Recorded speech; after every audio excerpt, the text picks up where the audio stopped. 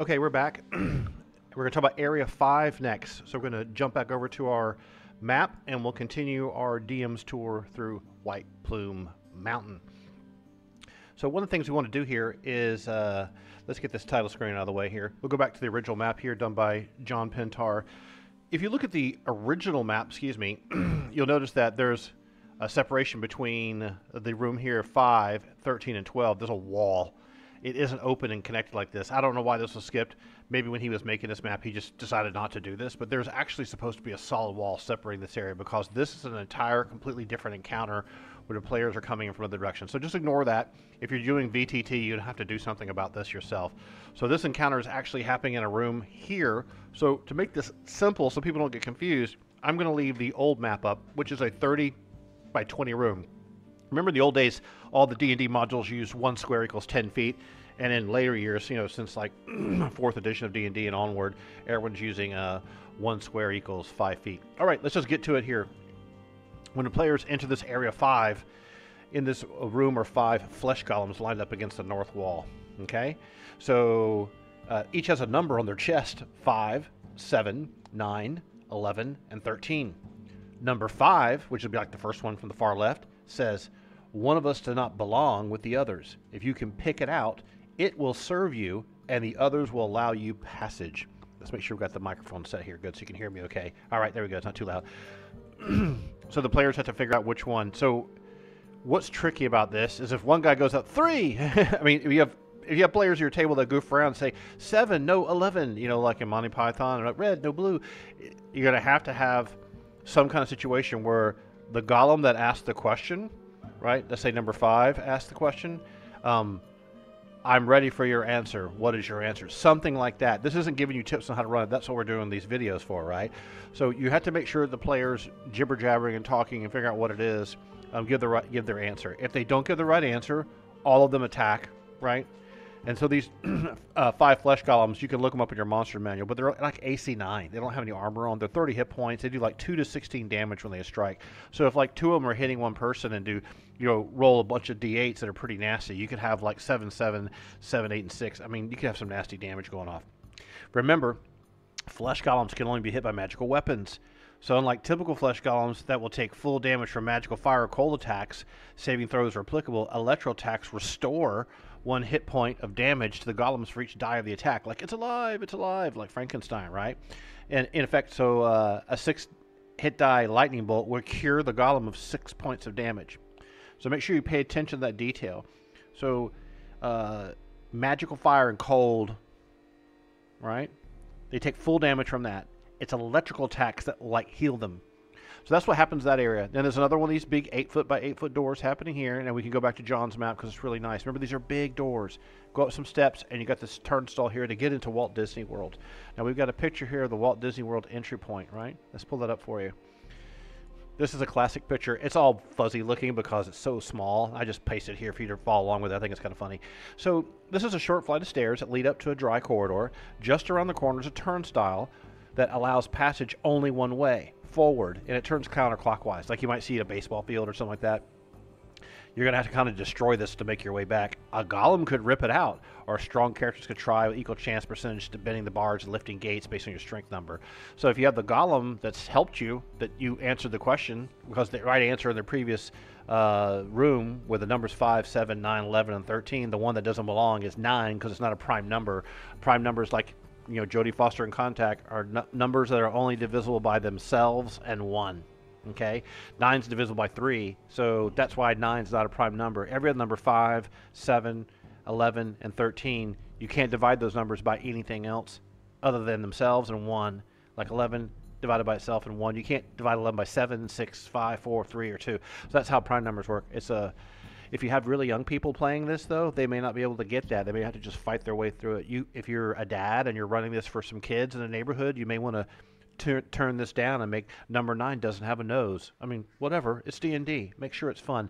So once you get past this turnstile thing, we're going to go down the corridor here to this next area. And this is a really neat room. And John did a great job with this. I love this room. And there's a cool picture for it, too. I'll pull the picture up real quick. But the room is just so much, the graphics of the room is just so much better. I'll leave this up while I read some of the description, right? Um, the door opens into a stone platform in a large natural cave. The ceiling averages 50 feet above the level of the platform. So you see these three Errol Otis characters drawn here? His characters are always scrawny looking and half naked. It's really weird. It's like I went to the dungeon in my loincloth, and I've got my axe and my helmet and my shoes. Check this guy out. He doesn't have anything but his underwear, his crappy floppy shoes, his dumb hat, and his crappy two-handed axe. And the other guy's wearing a thong. Errol Otis' characters always look goofy, but his artwork and his line weight and his shadows are wonderful. So the platform these three jokers are standing on, 50 feet above this, is the top of the cavern, okay? Now, the floor of the cave, which is 50 feet below, all the way down here, is boiling mud that will kill you. There was a Facebook conversation. They were saying, how much damage do you think boiling mud? It would kill you. Like, it doesn't matter what kind of armor you're wearing, unless you're in like a deep diving suit or something.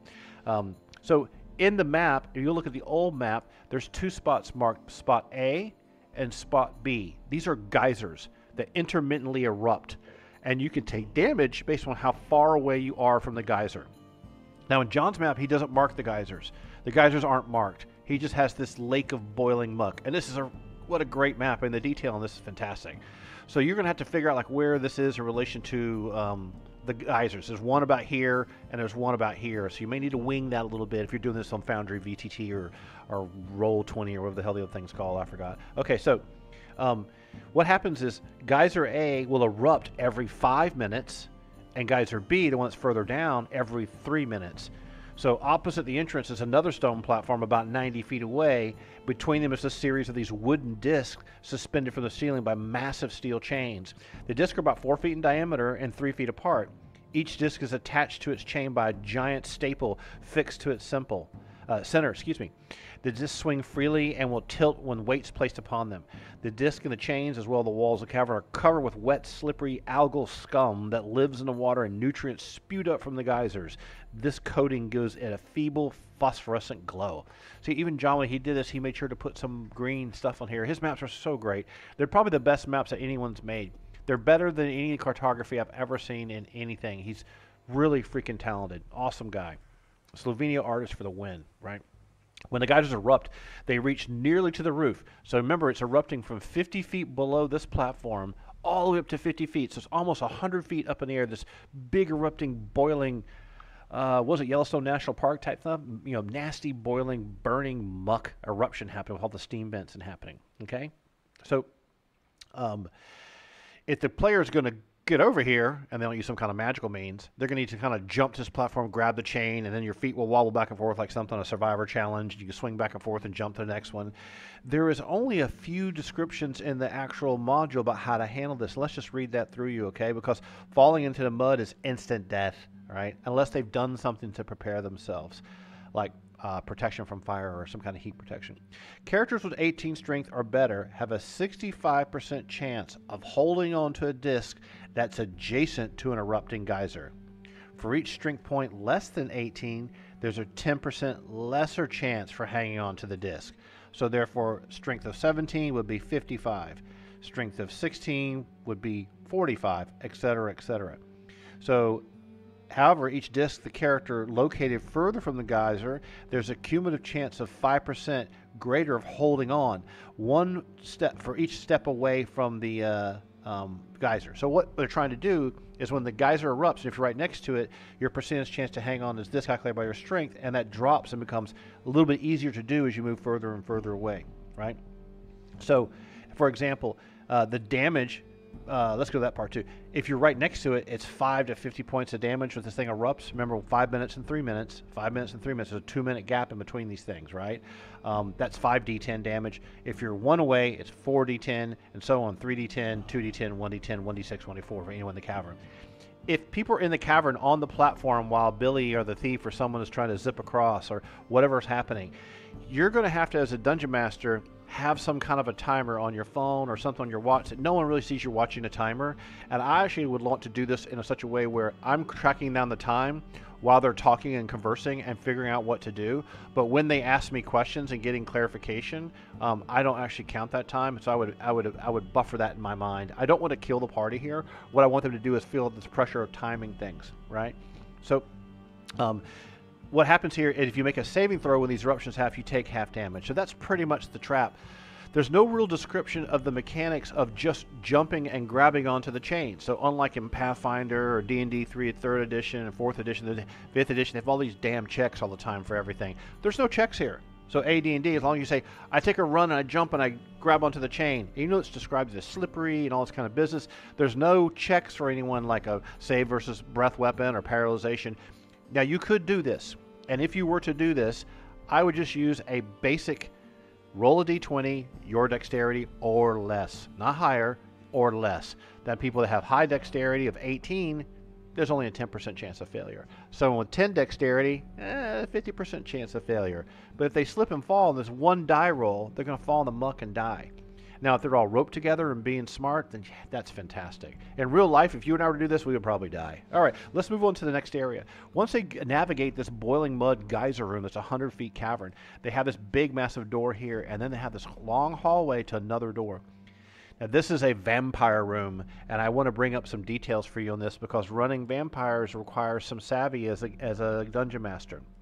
I pulled up the original vampire entry in the old monster manual. Let me read this to you first, and then we're going to look at the vampire stuff in the meantime, right?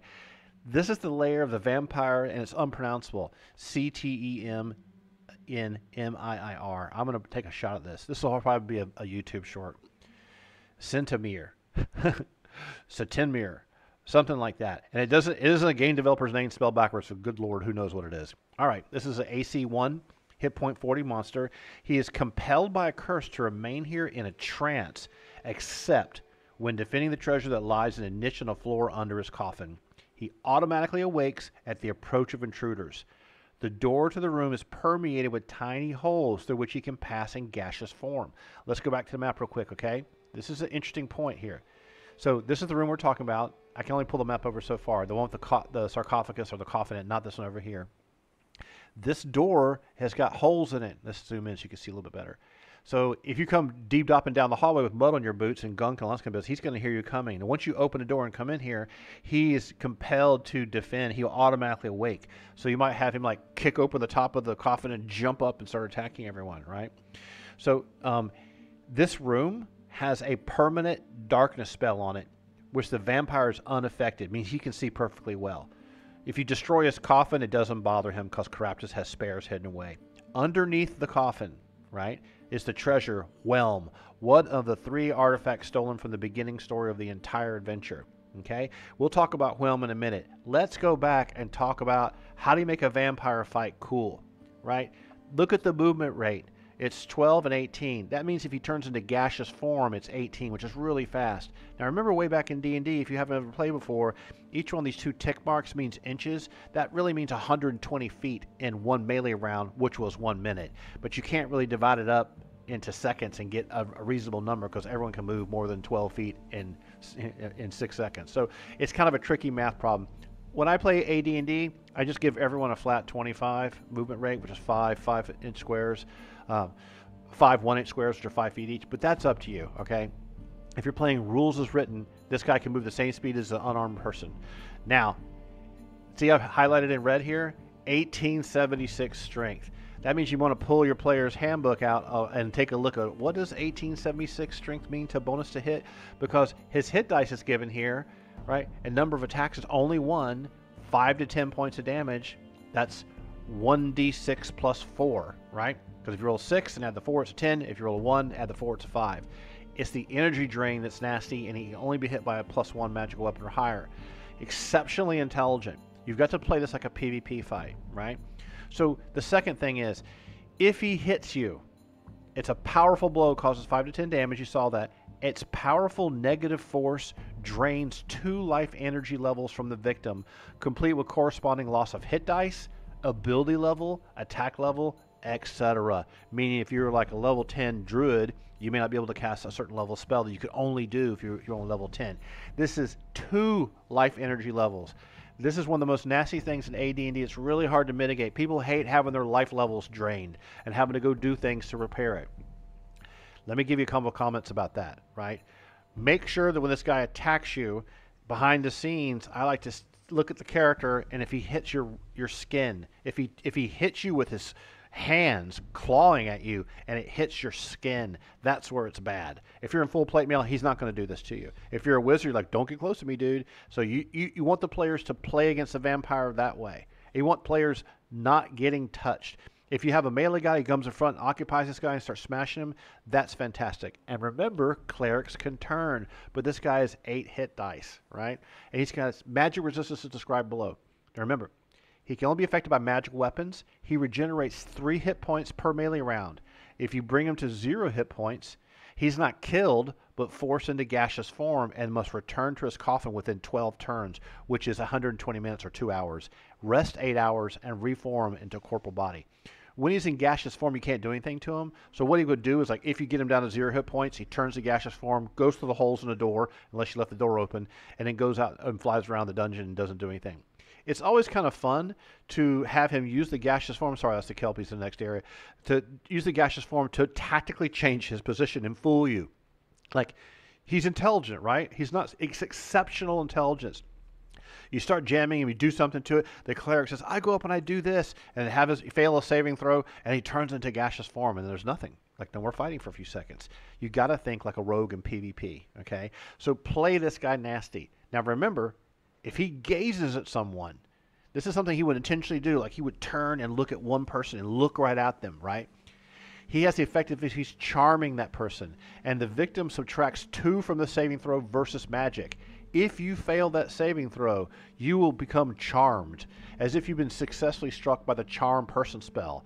All vampires have the ability to summon creatures to aid them, but those are usually just bats to get in your way. They aren't going to be anything that's going to help fight when you're underground. If he was out in the open, he'd be able to summon 3 to 18 wolves, okay? But it takes a while for them to get here. So he'll recoil from strong garlic, the face of a mirror, a cross. Those things just keep him at bay. They don't really do any damage. He might hesitate for 1 to 4 rounds trying to find who can I lunge out at and try to strike and slap in the face. Going for the eyes, going for the face, trying to claw people around the neck, trying to bite them. Like, that's the upper body type attacks what you want to have happen. So how do you kill a vampire, right? Because remember, if he gets to 0 health, he can turn to gaseous form. So he can be killed with the following method. Exposure to direct sunlight. That's not really going to happen down in here because you have to be exposed to it for a full turn. Immersed in running water for 3 melee rounds. That's probably not going to happen. Even if someone does create food and water, they're not going to have enough water to kill him. If a wooden stake's driven through his heart, he'll be killed for so long as the stake remains. What usually happens is players with magical weapons of +1 or higher beat the guy down. His armor class is only 1. It's not that bad. He tries to charm someone. When the person's charmed, that becomes a problem because the party doesn't want to kill that person. They want to kill the vampire, get him down to 0 hit points, and then he'll zap out of there, and you got, like, 2 hours of not having to deal with this guy. Okay. It's always cool to talk about these things, Throw in your comments below. Say, hey, when we run vampires, I like to do this. You're not talking about this. You should talk about that. I like the energy drain as it is. Make the party do restoration, etc., etc. You can debate about it. That's totally fine. I'm making what I think is fun factor suggestions. All right, great. 1/3 of the dungeon's goal, which is retrieving the 3 artifacts, happens next. Whelm. What is it? It is a lawful neutral +3 hammer, +5 for dwarves. Whew, that's nasty. Intelligence of 15, ego of 18. Now, for those of you who don't really know what we're talking about here, I won't go off too much of a tangent on it, but ego is when a weapon is a living, breathing, intelligent weapon. It's like Stormbringer. It has an intelligence. It can communicate with you telepathically. It has a personality. It's almost like an AI, right? So this hammer, it has a purpose to kill all trolls, giants, goblins, including bugbears and hobgoblins. It can be thrown and will return to you like Thor's hammer up to 150 feet 3 times per day, but only if you're a dwarf. It will act as a hammer of stunning. 1 time per day, when you strike it on the ground, it sends forth a shockwave that stuns up to 45 hit points of enemies up to 60 feet for 1 to 4 rounds. If they fail the save versus spells, Whelm also detects gold and gems and the presence of goblins. A drawback is the bearer of the weapon will come under the influence of a severe case of agoraphobia, fear of wide open places, which is why it's tied into dwarves. You almost feel like this was a dwarven artifact. So you'll fight at -2 when you're not inside a building at night, at best of all, or underground. So that's very tricky. If someone goes on another venture and they're going to go to Hidden Shrine and Tomoashan, they'll be okay when they're underground. If you're outside doing an adventure outside, you're going to be at -2 chance to hit, but it's a +3 hammer, so it's not that big of a deal, right? It's obviously a dwarven weapon. There's also treasure in here. There's 10,000 silver pieces. Oh gosh, what else is in here? 9,000 gold pieces, 6 leather sacks that hold the gold, a potion of ESP, a potion of black dragon control, a scroll of 3 summoning spells, magic mouth, dispel magic, and monster summoning 2. So there's a little bit of loot in here.